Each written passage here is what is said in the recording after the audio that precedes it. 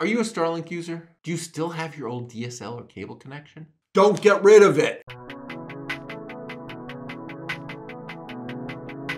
When Starlink is going offline, it's usually because your dish has lost contact with the Starlink satellite constellation, or because there's a temporary outage.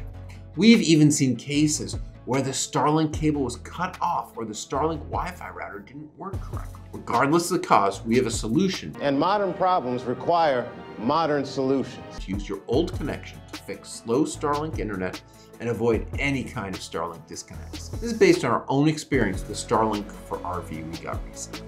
If you haven't already, make sure you hit that subscribe button and tap the bell so you get notified when we post more Starlink videos and connectivity how-tos. Here's the solution. You can use our app Speedify to automatically fill in the gaps in your Starlink connection by combining your Starlink connection together with an already existing cable or DSL or even tethered cell phone. Your DSL may be slow by itself.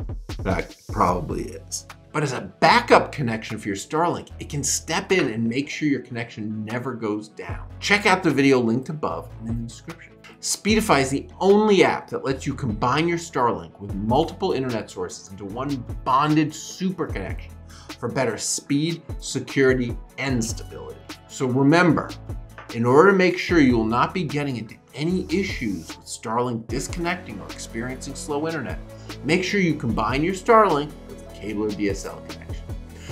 Need more tips and tricks about using Starlink effectively? Check out the videos and playlists on our channel and make sure you subscribe, tap that notification bell.